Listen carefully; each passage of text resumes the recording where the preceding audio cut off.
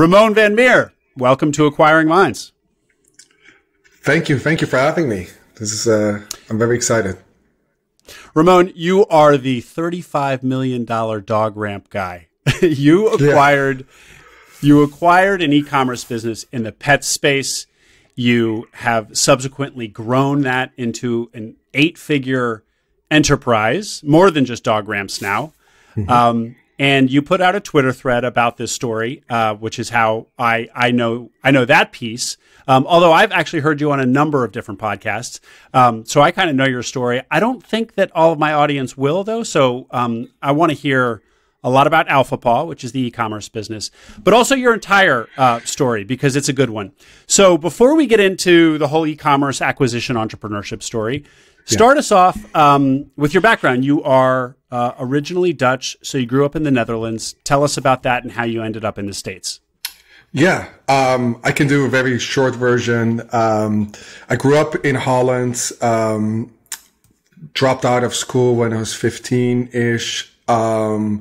Then because I always wanted to become an entrepreneur, and have done like almost a million different, gigs or tried to start businesses. Had a construction company actually when I was 19-ish for a couple of years. Did a bunch of different, from construction company to promoting EDM raves and anything in between. And then when I was 28, I actually moved to the States, and that's when I started buying and selling internet businesses, all online businesses. I bought a pet business a couple years ago. Okay, great. Ramon, why was it that you moved to the States? Well, the reason I moved was I always was impressed about the United States and wanted to build my American dream. And I also met the mother of my son in that time period as well. So okay, but you had an idea about wanting to be an entrepreneur in the States from being in the Netherlands. Yeah, because I love the Netherlands. I love Europe. I have family all over Europe. It's not as easy for an entrepreneur to build businesses there. There's just a lot more rules, regulations, taxes, and it's just not as, I think where in America, if you work hard, it's just easier for entrepreneurs. So when you come here and you start buying and selling websites, you said this was about 12, 13 years ago? Mm-hmm. Yes, correct. Okay. And so why, of all of the things to do entrepreneurially, why buy and sell websites, especially at that time when it was, less well known, less done than it is today? Because I did like the fact of, especially with a lot of online businesses, is where, like with my construction company, there was always it's similar like a service company. It's like the more revenue you do, the more people you have to hire.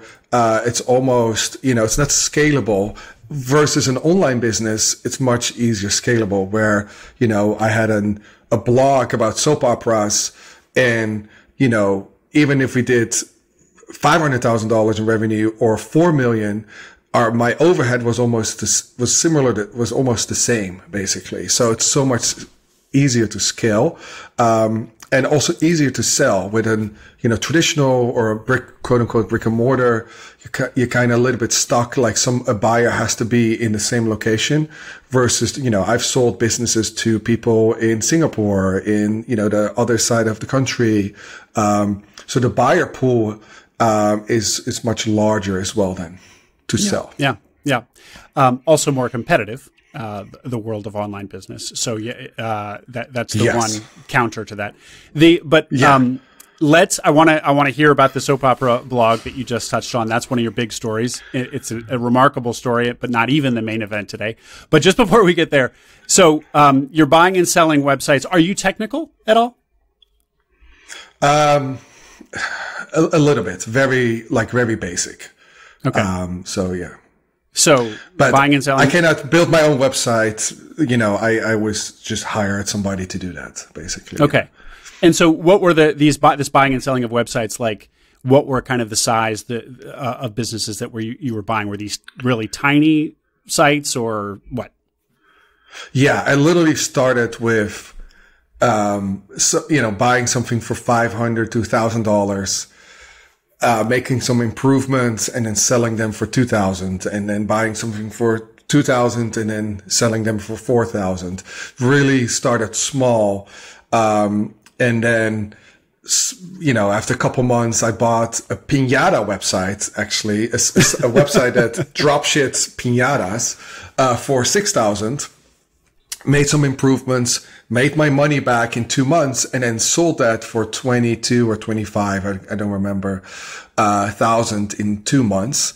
Yeah. And that's when, it started scaling. And then I did not buy this website, but I started it because there was a website for sale that was writing about soap operas. So that's when I got the idea. I didn't have enough money to buy it. So I said, you know what? Let's just build it myself, see how it goes. And that's, by now, so far the biggest exit that I have, because I started with nothing and then, sold that for, close to $9 million, 2.5 years later, 3 years later. So yeah. Yeah, Ramon, this is a podcast about acquisition entrepreneurship. So the stories of starting from scratch, we don't want those huge success stories of starting from scratch. We should don't start businesses. You buy businesses, guys. Thank you. Yes. Thank you. Yeah. No, but we're going to get into that story a little bit because it's too remarkable not to. But I will just plug somebody else's podcast, which you have told that full story of the soap opera blog on I think a pretty early episode of My First Million. Sean Puri interviews you, and so if people want to hear the hour-long version of that, it's very worth listening to. Fascinating. But taking you back to this point in time, are you doing this full time? This kind of website flipping? Is this making enough money for you that you're doing it full time, or is it a side thing? No, it's full time. But now I've bought this pet business, close to 4 years ago. And that's, the only thing I'm focusing on right now because it's, takes up all my time. But yeah, flipping, buying and selling businesses has been my full-time job for the last 12 years. So when you got here from the Netherlands and you started pretty soon after that buying and selling websites, and it was pretty quickly or immediately how you could support yourself and you could do it full time? Because I think the typical story is somebody starts buying and kind of flipping, in your case, websites kind of as a side hustle. And then over some amount of time, they accumulate the capital and the expertise to go full time with it. Sounds like you went full time pretty quickly, pretty immediately. Yeah. And it was more that I had no other choice, basically. Because I came here on a student visa where I did not had I couldn't work, basically get a job, so I had to work for myself regardless. But it was because I when I was buying and selling business, I also had with one of my best friends an online travel business that basically paid my bills, and then the buying and selling was just all extra. But even with the online travel business, it was like I did the marketing, basically. It was the same type of work I was doing when I was flipping websites. And these websites that you were flipping, they were content websites and e-commerce dropshipping websites. It was kind of a range of all the various digital types of businesses. Yeah, I really didn't matter what it was, but most of them were content because that's, fairly easy. You don't need a lot of expertise or a huge team. And I did a couple dropship websites as well, because similar with content, with dropship, you also don't need a big team. I stayed away from software type businesses because, you need a developer, like it's just a different type of business. Yeah. I want to ask you about that in a second. Okay, so let's hear just a quick version of the soap opera blog story. So you said you saw another site, I guess on Flippa. You're using Flippa primarily for these website acquisitions. That was in the soap opera space. It was too expensive to buy, so you said to yourself, "Let me take a swing at doing something in this niche, but I'll start it from scratch." Mm-hmm. And then 2.5 years later, you sell it for about approaching $9 million. Yeah. So what is totally crazy. What, can you kind of give us the 2-minute version of that story? It's amazing.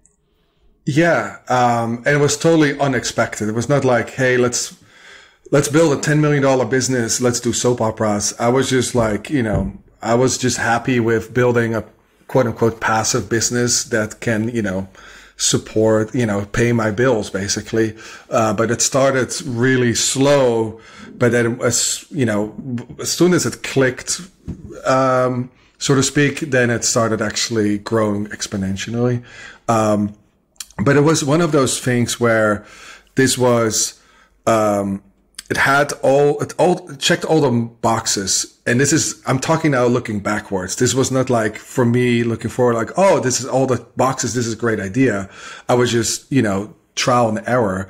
But it was one of those things. It's like, it's a very niche market. Mm-hmm.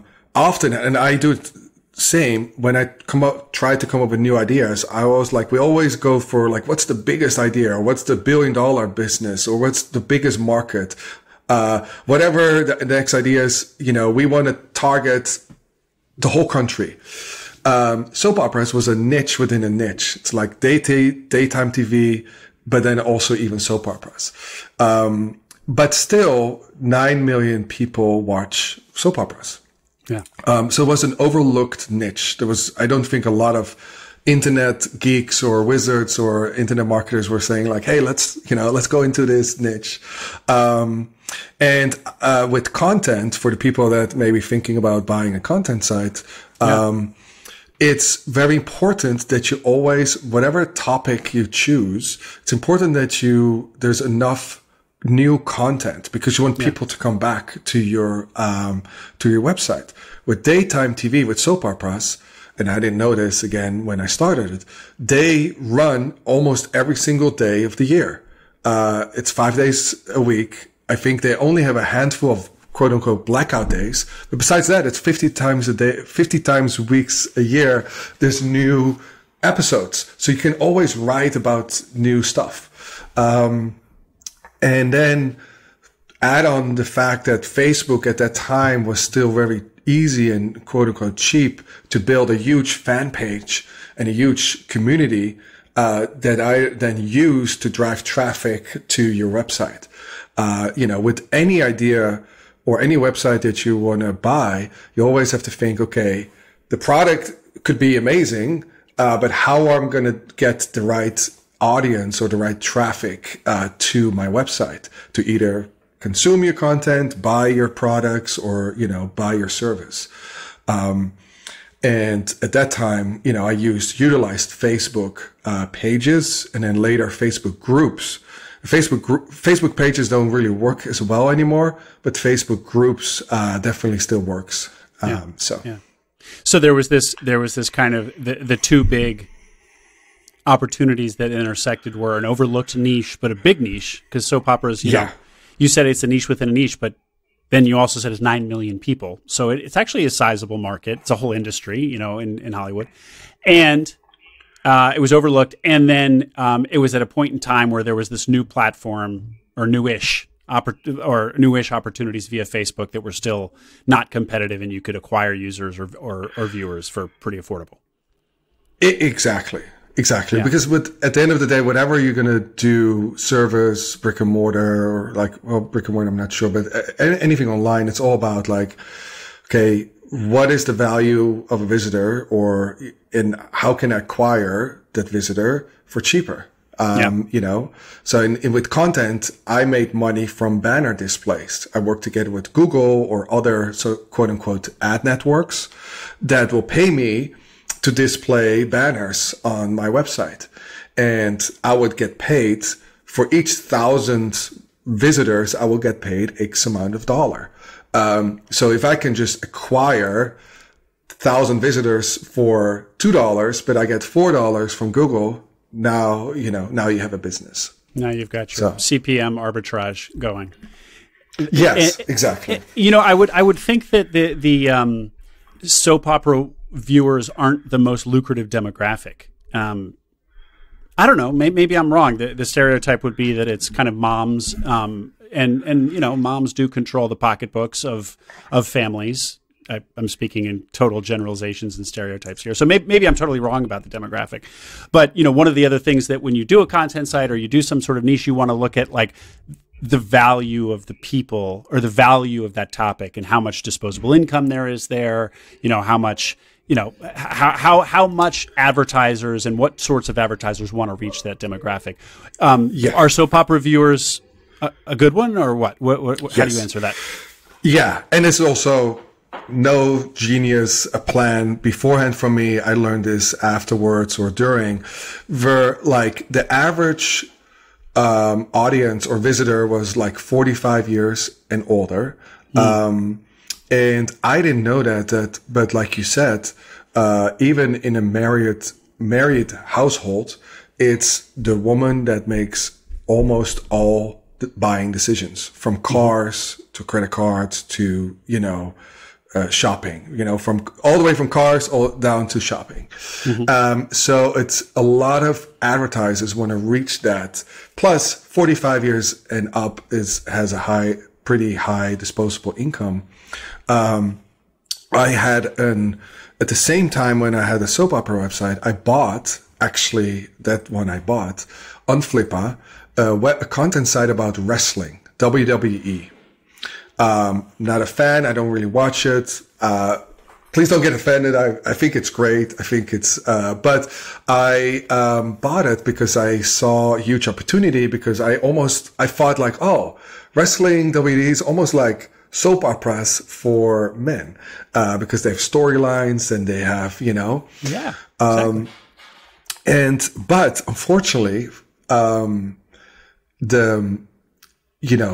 I don't remember the exact difference, but it was almost for the soap, like just as argument's sake, for the soap opera website, for each 1,000 visitors, I will get $2.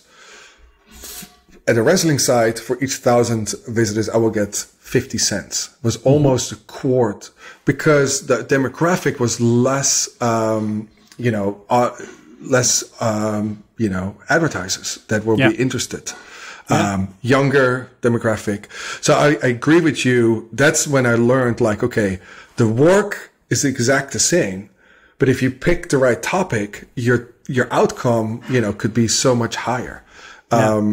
So I would always advise to people, not just look at what you're passionate about or just like random topic, but also think about like, the work is the exact same, but if I write about investing versus about, toys, you'll make 10, 20 times more for the same amount of work. Totally.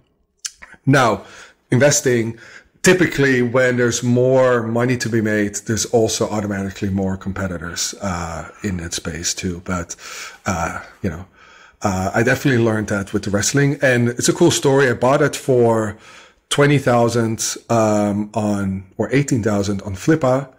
And then I think it was 12, 14, 15 months later, I sold it for 220 or 240. I forgot. So that would be an amazing outcome if it weren't overshadowed by your soap opera story. Yeah. The only reason I sold it is almost like, and I don't mean this in a braggy way, but it's like, my soap opera was making much more money. I wanted to just focus more time on the soap opera where I could have a higher return on time, basically, than the wrestling. So I sold that one, but still an amazing outcome. And I bought it on Flippa. Yeah. And I actually want to get your opinion on the marketplaces and how they've evolved over the years for digital businesses. But, just one other thing that I heard you say a few minutes ago that your soap opera site kind of got started. It kind of was slow at first, and then there was a bit of an inflection point, a tipping point. What happened at that tipping point? Did it just Google start paying attention to the site, or was it something like what happened where there was mediocre growth and then quick growth? Yeah, I think it was like almost an sorry, English. Sometimes my English is not, but it was like it took some time to build up the fan pages, and then so I started making 50 cents a day from Google AdSense, and then $1, and then it took a couple weeks to get to $10, and then 20. But right away, I focused a lot on, okay, now 100% of my traffic is Facebook fan pages. That's never good. Doesn't matter if you have brick and mortar, you don't want to have 100% of your income from one customer, right? If you're a plumbing business, you don't want to just have one, because if the customer goes out of business or chooses a different vendor, then you're screwed. Exactly. Same with online businesses. You don't want all your traffic to come from Google search or from emails or from Facebook or from podcasts. So right away, I really focused and invested all my profits back into building an email list, starting fan groups on Facebook, tried to get my website into Google News, and I don't know how I did it, but it got accepted in Google News, and that started to drive SEO. So I really was focused on, building a diversification of traffic sources. And like the email list, I'm still, I wish I could replicate that. Like very quickly went from 0 to 800,000 people. Oh my. Yes. And the biggest, and this is maybe, hopefully somebody can use this trick. Half of those emails, over 400,000, I collected by creating a quiz. And for sure, people have seen it before on Facebook. It's like, find out what character you are. Yeah. And then you click on it and you get these silly questions. Are you a morning person or an evening person? Do you like to drink wine or water or beer? And then so you have these 10 questions that are totally random. And then it shows like, oh, you are just like this character on this soap opera. But in order to see the results, you had to give, your name and email. I collected 400,000 emails, almost virtually free. Like I did boosted some posts here and there, tried to get, more, but a couple $100 max. And you always wonder with like a marketing tactic like that, if even though you capture the email address, are those people going to be engaged with the content that you start sending them?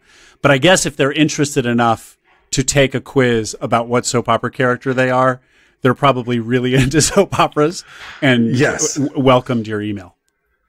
Exactly. And then of course, this is a whole nother topic, is then you can, build email flows to make sure, you have only email the high, the people that are really high engaged in your list. Yeah.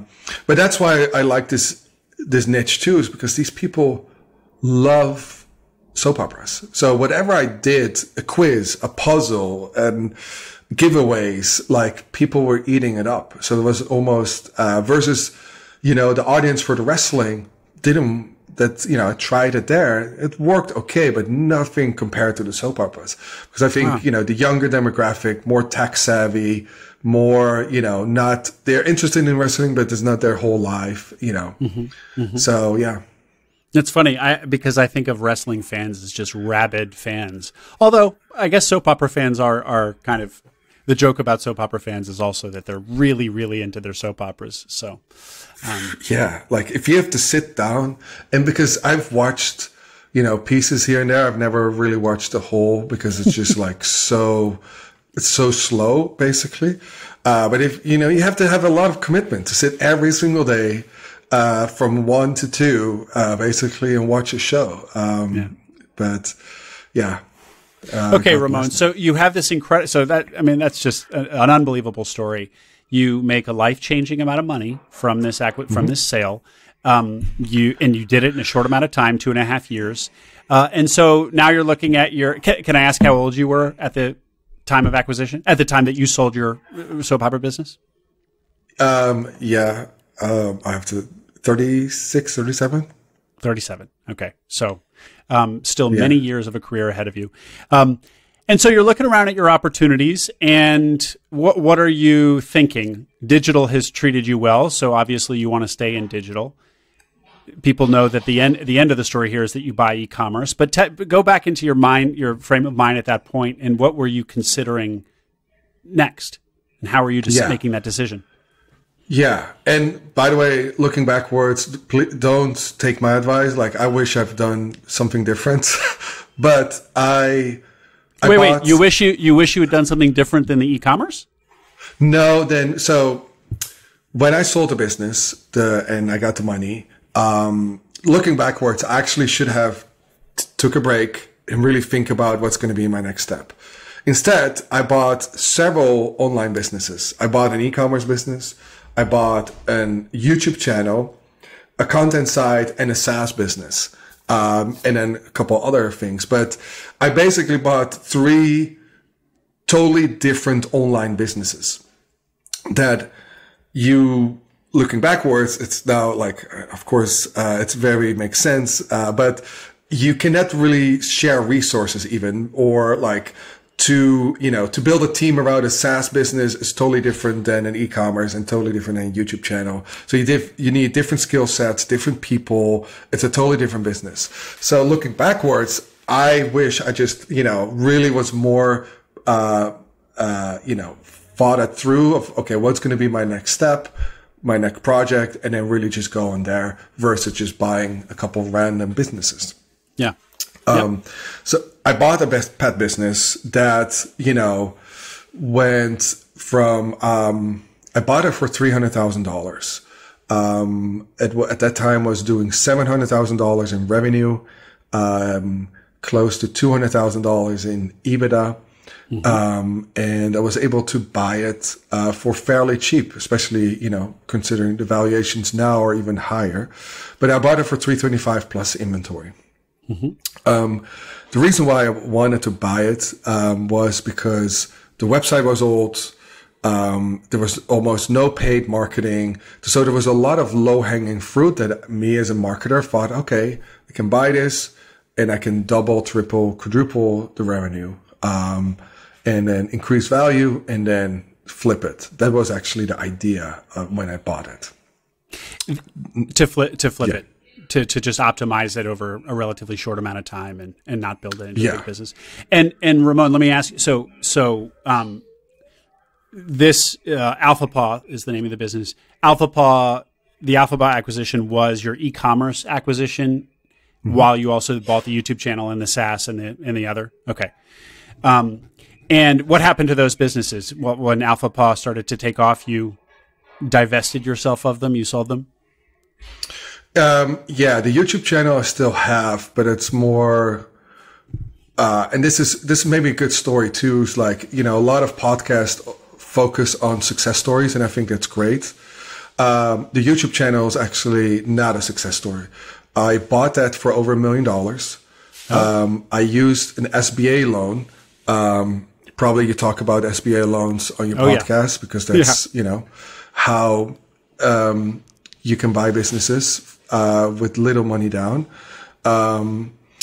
It was doing around $60,000 in revenue a month, and I forgot the profit, but it was a YouTube channel, so there was not a lot of overhead.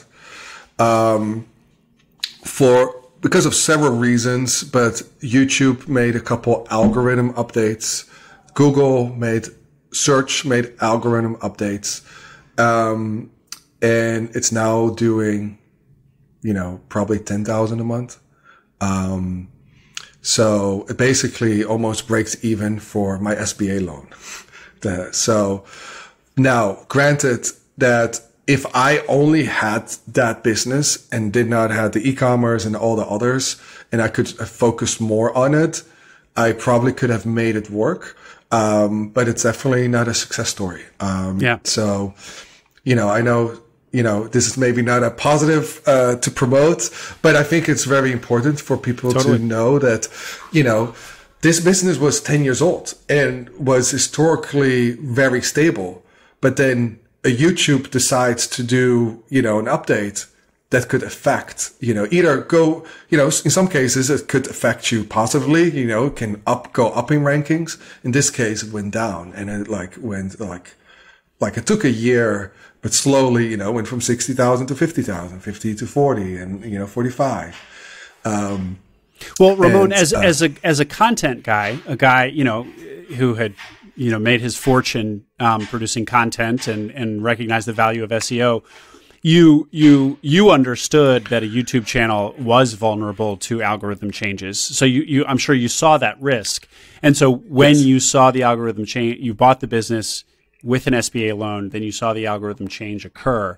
You probably panicked because you were sophisticated enough to know what this means. That this is really, really bad news because there's so much channel concentration. I mean, there's just the YouTube algorithm. Your entire channel depends on how the algorithm favors the channel or not. Yeah, exactly. Because my, going back to the pet business, that was growing. We went from $700,000 when I bought it. The first year we were able to do $7 million in revenue. The next year, $18 million. It was growing so fast. My mindset was okay, you know what? The YouTube channel, I can put 10 hours a week trying to fix this, or grow that a little bit, or I can put the 10 hours back into the pet business. And where is my return on time the highest? And I made the decision to just I will fix the YouTube channel later when I sell the pet business, and focus, put all my energy on the pet business. Just two things about the SaaS business. Yeah. Go ahead. Okay. Sorry. Just two things about the YouTube channel before we really dive into AlphaPaw. First, I'm surprised you could get an SBA loan for a YouTube channel. You're the first person I've heard to be able to do that. Did you have a hard time getting that loan? Did you have to really look for a lender who would do that for you? Well, the broker I used, Quiet Light Brokers, introduced me to an SBA broker. I don't know his official, Steven Spear, and e-commerce lending. Yeah, I cannot compare how easy or much more work it was than another SBA. It was a lot of work because at the end of the day, SBA is government, so it's just you need a lot of paperwork, and I think they pulled up a traffic ticket I had 8 years ago, and I had to explain that. And so it's definitely more work than a traditional bank, but it's totally worth it. It was not a lot. It was just collecting a lot of tax returns and paperwork, and sure. I think it took a month or something to close. And the channel, can you tell us what the channel is, or what it was about, what the subject matter was? Yeah, it was like a listicle channel. So, top, the top 10, podcast microphones. Oh, sorry. The top, all kinds of random facts and, lists.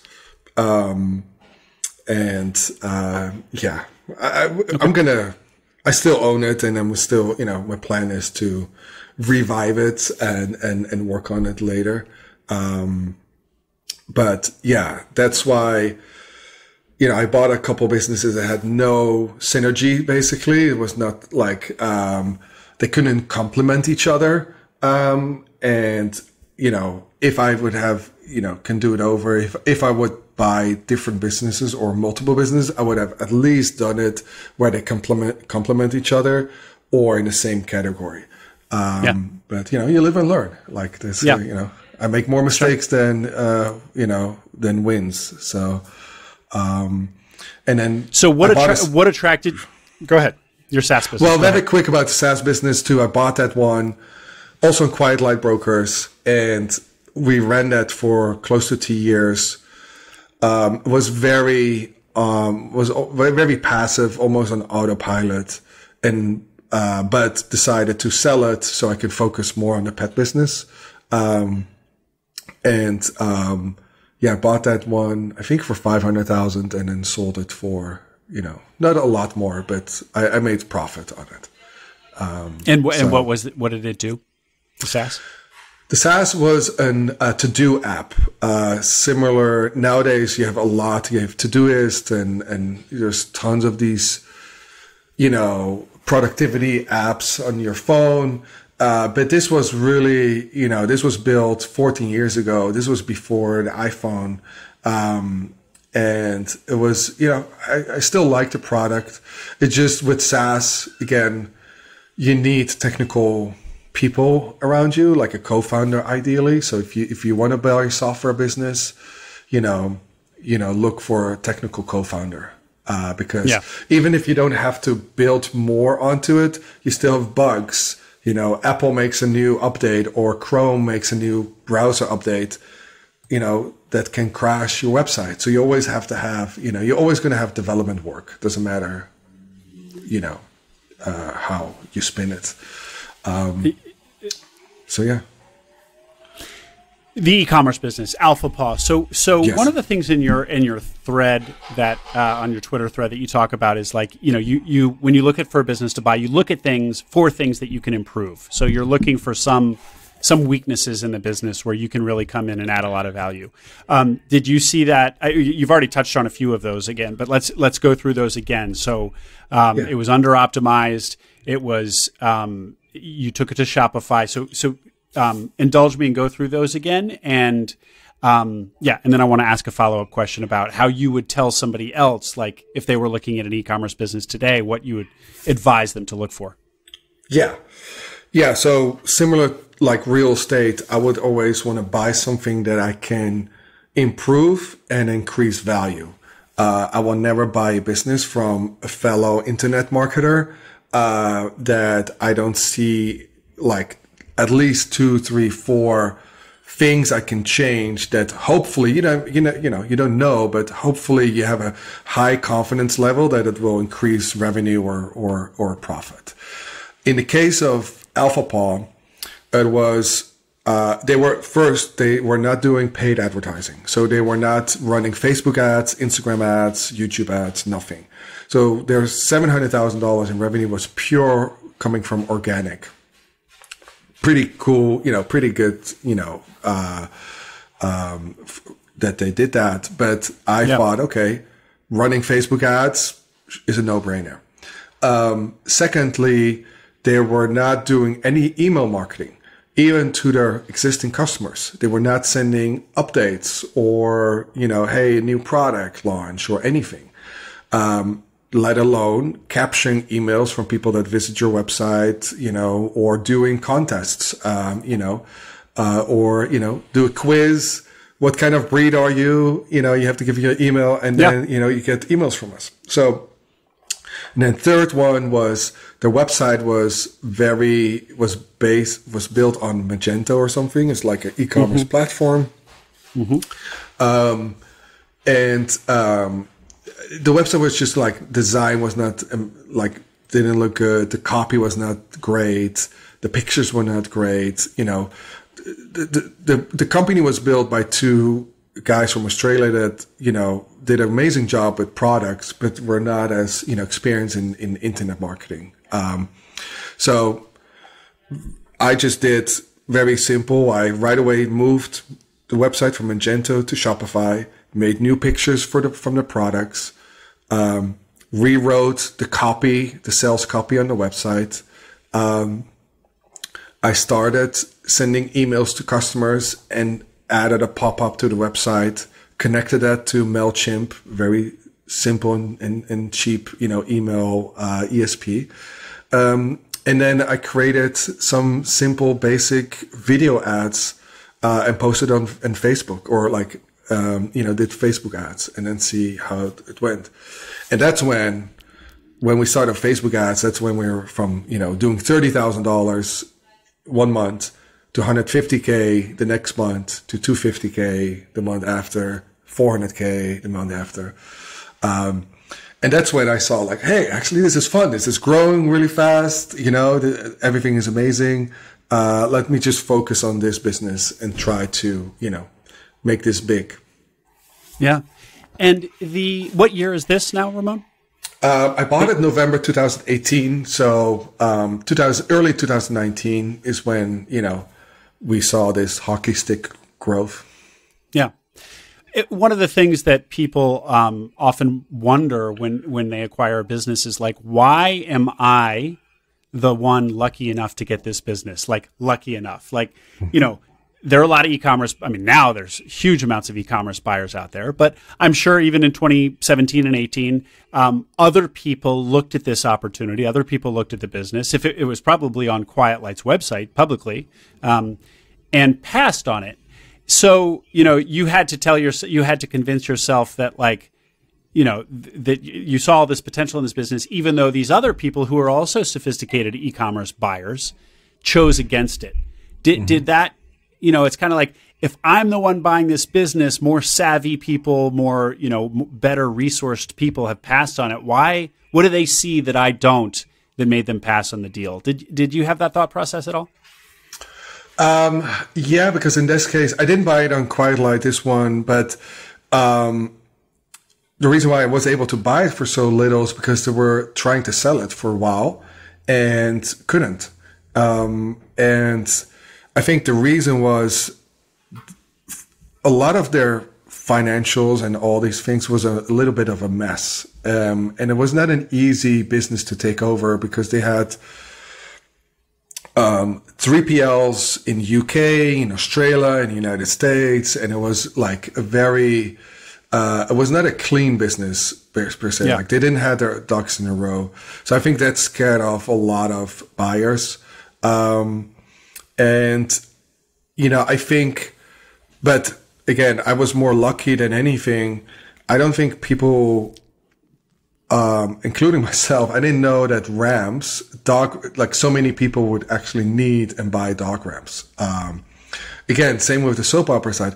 I bought the dog business not thinking, oh, we're going to 10x or 30x it.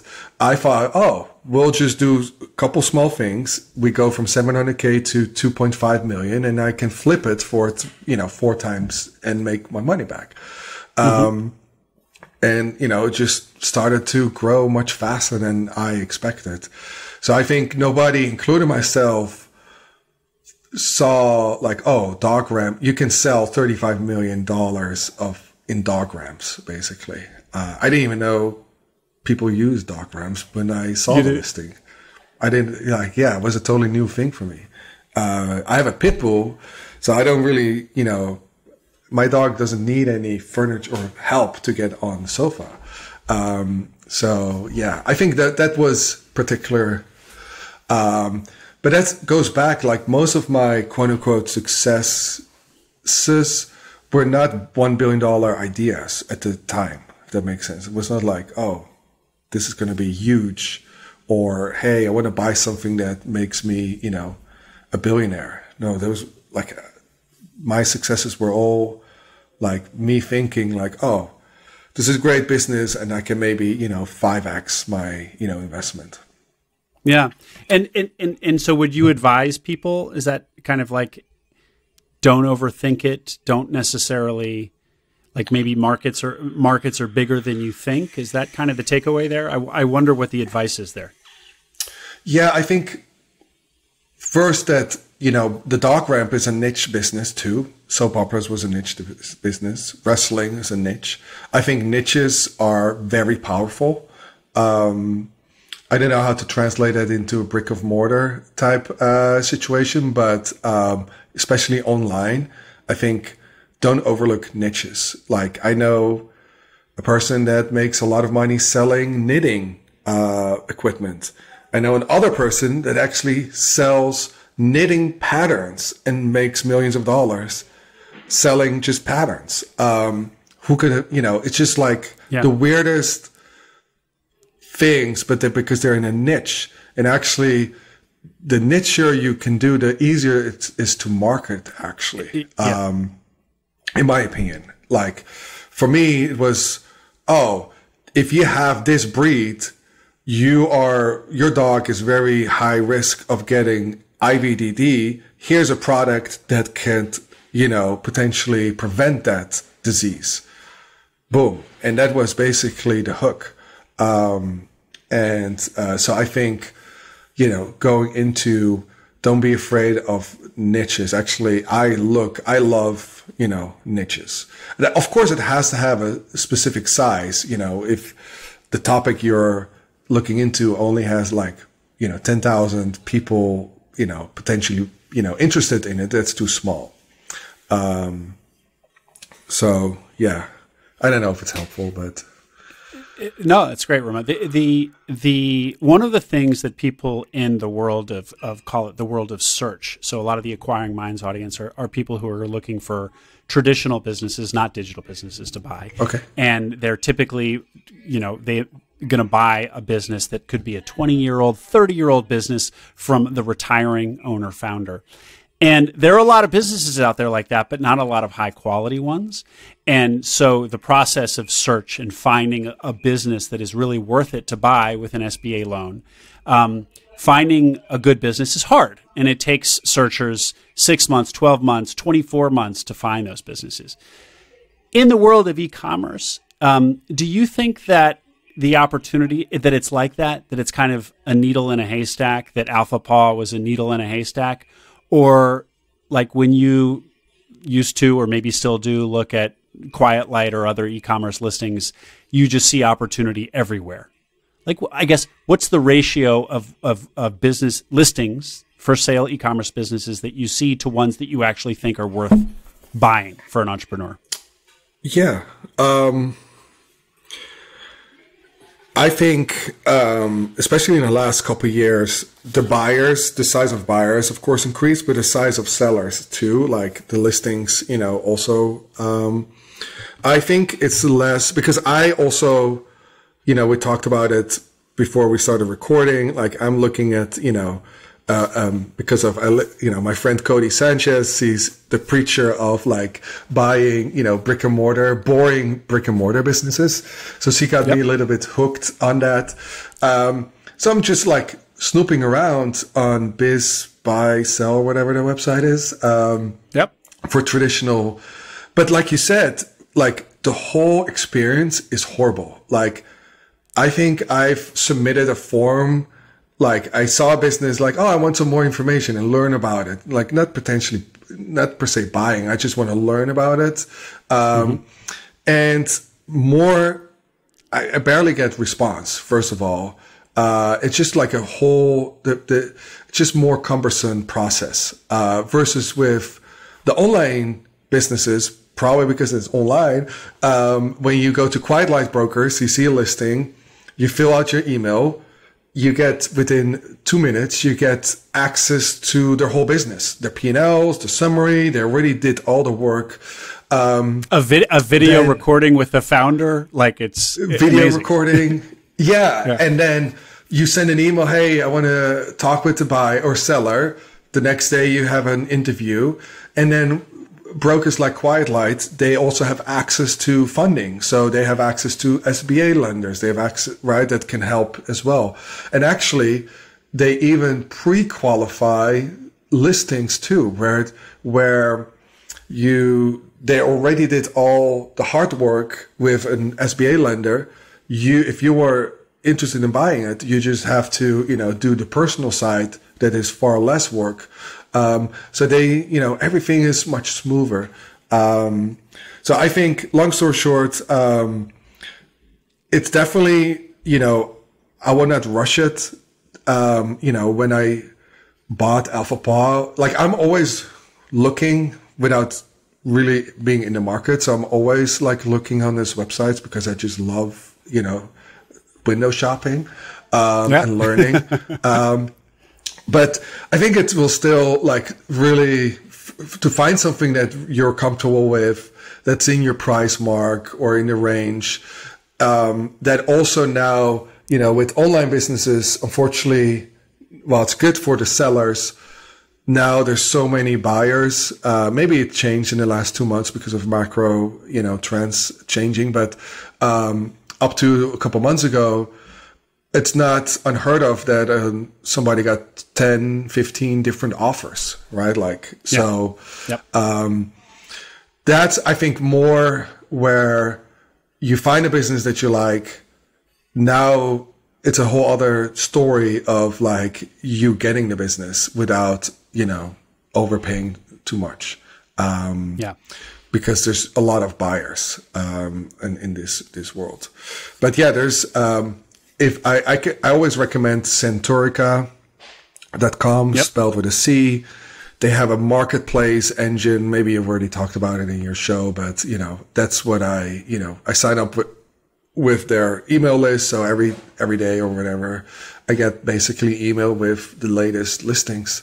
So that they aggregate from all the various brokers, so you don't have to go from Quiet Light to whatever Website Closers to FE International. They're all right there. Yeah, there's so many now, even, because the whole industry grew, right? Like, more buyers, more sellers, also more brokers, on the market. So there's like 20, 30 different ones. So yeah, Centurica. And then also, Centurica does the due diligence for you. So for first time buyers, or even if you're not first time, that's something I really highly recommend, is to hire a due diligence company. But Ramon, when you get these listings and from email to you from Centurica, so you're keeping an eye on the market and just window shopping, is your impression, do you often see listings that you're like, oh, if I weren't already working on AlphaPaw, I'd love to buy that. That seems like a great opportunity. Like, how often do you have that sensation? And it kind of, to compare it to Biz Buy Sell, a lot of people who are looking for traditional business on Biz Buy Sell, they just don't feel that way very often. They're going through all these listings and they're like, oh, no, none of these are really very appealing businesses. Is it the same sensation that you have when you're looking at the Centurica listings, or no, it's in fact, it's like, oh no, there seems like there's opportunities everywhere. Competitive, but opportunities everywhere. Yeah, I think definitely online. And I'm trying to think maybe what the reason could be. I think there's more opportunities online. If you go to Centurica now, I will bet you there's over 10 pet-related e-commerce businesses for sale. Versus if I go to Biz Buy Sell and I want to buy a donut shop in Austin where I live, there's maybe one donut shop. And so maybe it's that. Maybe there's just more because it's online. You're not locked into a location. So maybe there's just more listings. So I do have that way more. I have to protect myself to really not get too excited because I don't have the bandwidth to buy another business. So you learn that lesson. Oh man. Yeah. Oh man, that looks amazing. We can do, I could do XYZ, and then I start daydreaming, what I would do with that business. And, but yeah, it's definitely, I have that a lot. And I don't, to your point, I don't actually have that, but I also have never bought a brick and mortar website brick and mortar company. So when I see those listings, I don't really know, is this a good deal? Is this not? Is this that's why I'm just trying to learn basically versus with an online, because I've been doing it for so long, very quickly can, assess, these are the low hanging fruits. Oh, this is where it's underperforming. Oh, the value is pretty, the asking price is pretty reasonable. These are red flags that, I should look out for. Versus with a brick and mortar, if I look at a donut shop, I don't know, what does an average donut shop do? I don't revenue wise. How many people do they have, running the donut shop? And is that more or less than average, or, things like that. So I don't, because of my lack of experience, I don't really have, a good sense yet.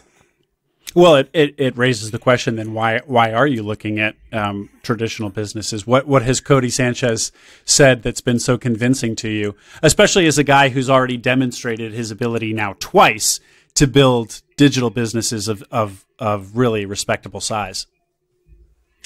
Yeah, it's a good question. Because I think, the reason why I'm still working too is because I like learning. I like, I like doing and trying new things. I think similar like with real estate, like I think it will be cool to own something that you can touch and go to. And my son, I have a 12-year-old son, and not that I'm buying a donut shop, but let's keep with the donut shop, that my son can, just work there, or whatever, brick and mortar. And probably I'm going to look more something closer to the passive side, where I don't, will probably not buy a plumbing website, or company, sorry. Where, I have to actually work as a plumber. I think it will still, and I think there's, I think it's similar like a soap opera niche. I think it's overlooked by the online internet marketers. I think there's because I know several people that do brick and mortar roll-ups, and they're printing money. They're printing money, and it's more. What are the roll-ups in? Funny enough, plumbing. I know plumbing, a phone, or like an internet service. Internet service polls or something. I know dentists. I know vets. All these. Because they're in the vet space. And I think in dentists, it's a pretty common thing where PEs buy, owner operated dentists. And then the only thing they do is, okay, we can right away share resources, marketing, bookkeeping, accounting, customer service. All these can be taken off the plate. And run and do a roll up, and it's very more stable than e-commerce. E-commerce is fun when it goes up, but I go to the emotions every week where we have a tough week where revenue doesn't go well, or Facebook ads are not performing, or container ships are stuck at in front of the port. We all read the articles last year, right? Where supply chain still to now, it's horrible for us. And it was a very tough year last year because of that. All these things, I think it's less with brick and mortar. Two last questions for you, Ramon. And on this point about e-commerce and the difficulties of e-commerce, what would you say, for somebody out there who's listening to Acquiring Minds, who's kind of intrigued by e-commerce, but maybe they don't know a lot about it, what would you tell that person that, they should, if they like this, they'll like e-commerce, and if they don't like this, then they should really stay away from e-commerce? You've kind of just answered that, if you can't handle ups and downs, there's a lot of ups and downs in e-commerce. Anything else like that either you would tell somebody is a real pro of e-commerce or a real con of e-commerce? Yeah, I think with e-commerce, there's a lot of moving pieces. So you have to be able to move with the punches, not just emotionally with the revenue, but also, there's so many things that can go wrong, because it's, something is produced in China or Vietnam or wherever it is, then it has to be, then you have to deal with a freight company. Then you have to deal with an import, the customs. Then you have to deal with a trucking company that gets it to the warehouse. Then you have to deal with a 3PL company. And then you have to, there's so many, so you need to know a lot. And that's only operations. Yeah. And then you have to talk about marketing. And then you have to talk about website. And then you have to talk about customer service. So, with running a successful or a large or quote unquote large e-commerce, you just need a lot of people. So it will be very hard. I know a couple people that do it with a very small team, but in general, you just need, a big team, and you need to know a lot about, a lot of things. It's definitely not a 9-to-5, versus my content site. I mean, I did work, weekends and stuff because I wanted to, but I didn't need it to. With e-commerce, you need like this, because you're talking with people in China and you're talking with, time differences and on My First Million. Sean Purry talks about doing an e-commerce. He's doing an e-commerce business, and I think the inspiration to do an e-commerce business. He tells the story of being with you, and your phone is like the cash register ding is just going off constantly as you guys are hanging out, representing your Shopify sales. And so he's like, man, what is this all about? That sounds pretty good to just like have this, my phone ding with a new sale, like every, whatever it was, 10 minutes or half an hour.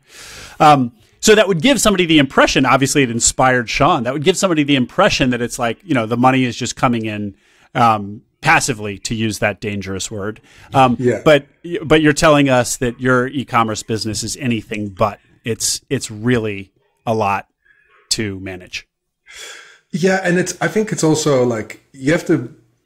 One of my friends actually always talks about is like you have to figure out yourself like what type of business do you want, like on a personal side, because I know several people that have an e-commerce business but are considered a lifestyle business, meaning they're not really focused on high growth, they're not really focusing on selling, but it's netting, over $1 million, and they're selling, it's almost like on autopilot because they hired a couple people that they trained, they invested a lot of time in training them. And it's basically the same products, the same ads, the same email list. But they really treat that business as a lifestyle business. And that is, and they work less than 40 hours. Well,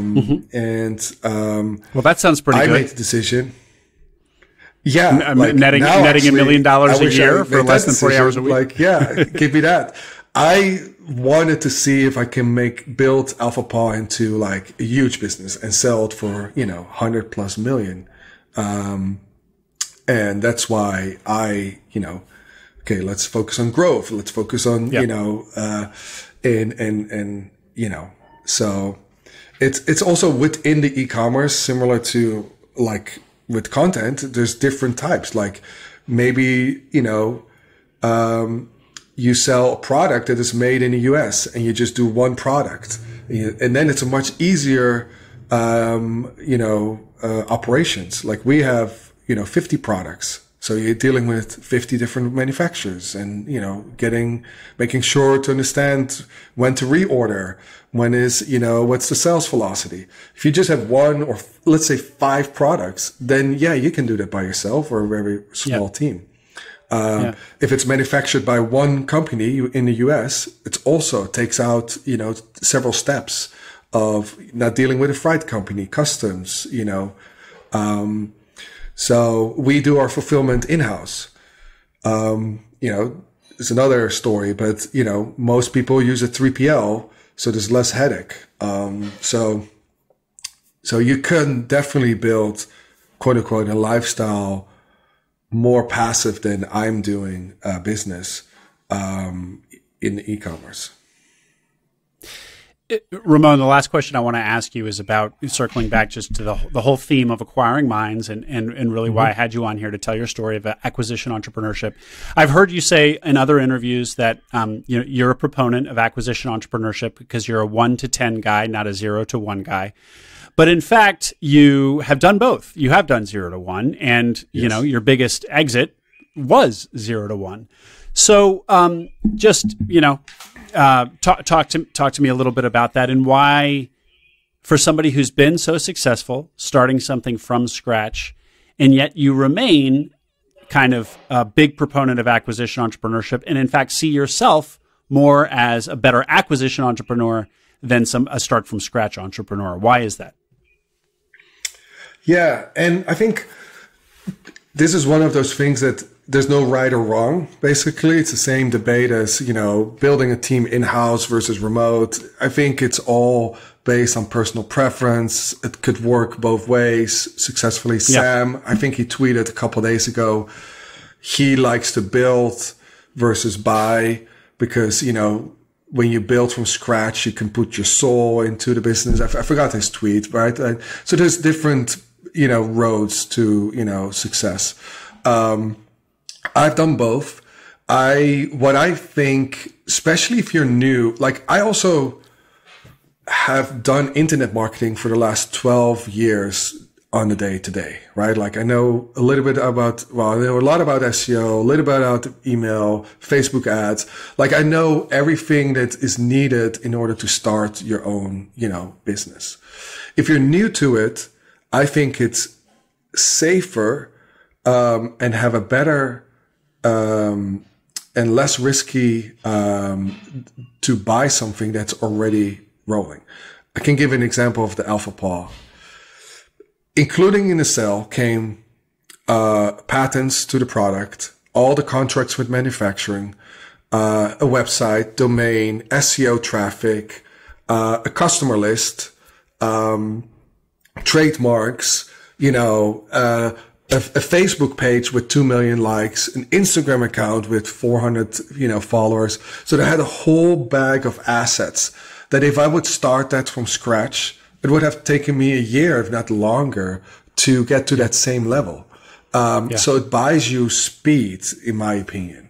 And you can literally just focus on buying something that lacks the skill sets that you have. So if you are good at sales, you can buy a good B2B business that sells leads or whatever, where you can see opportunity like, hey, with my sales skills level, I can, triple the leads or triple the sales. Or if you're a good designer, then find websites or things that like really have a good product, but horrible design that of course will, affect conversion rates. So I think with buying something, you can find, it's the same with, I said it in another podcast, you can buy a lot, build an apartment building, and then, rent it out. That works. A lot of people make a lot of money doing that. The downside is it will take 1 to 2 years before you even start seeing return on your investment. Mm-hmm. Or some people find an existing apartment building that is a little bit, run down, and they fix it up and then increase the rent, and that's how they increase value. Both ideas work. There's not right or wrong. But I think, especially if you're new to it, same to building. Like I want to buy a lot and then start building. I have zero idea about like how difficult it is, how much it costs, how, permits. But I have a good friend of mine that's what the only thing he does. He buys lots and builds, gas stations and other stuff on it. And that's his niche. But then I have other friends that buy apartment buildings, make them better, improve them, and flip them. It's the same with internet marketing or internet businesses. So I think it's a safer bet for people that are new to internet businesses. Great. That's great, Ramon. That was awesome. Sorry, this is a little bit long answer, but yeah. How can people find you on Twitter? What is the Twitter handle? And I will be linking to the your viral Twitter thread, but tell people what the handle is, please. Yeah, Ramon Van Meer. I don't know actually if it's all together, but if you search Ramon Van Meer, I'm not super active lately on Twitter, but I'm going to try to be more active. But if you have questions, DM me. I always try to answer as many DMs as I can to help out. Cool. I could see audience members sometimes want to ask guests about a particular deal they're looking at. So I could see people looking at e-commerce deals reaching out to you and asking if you might glance at it and give your quick opinion. So if that's something you're open to. Yeah. Awesome. For sure. Awesome. Ramon, thank you very much. What a story. Really glad I got you on here. I've kind of followed your career from afar, so I was honored that you came on the pod. So thanks very much. Yes, thank you too. Bye bye.